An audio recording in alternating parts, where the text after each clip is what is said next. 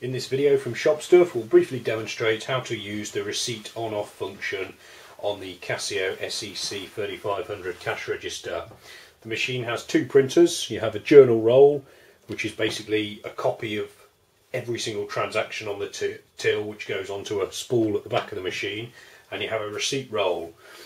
When you process a sale, you can have the receipt switched on, so it automatically produces a receipt with every single transaction, like this one. Or in the register position, if you press the receipt on-off button twice, you can have it set to no receipt. So when you process a sale, no receipt is printed out.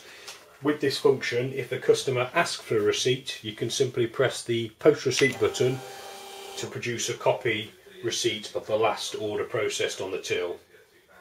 For more information on the SEC3500, please visit shopstuff.co.uk. Thanks for watching.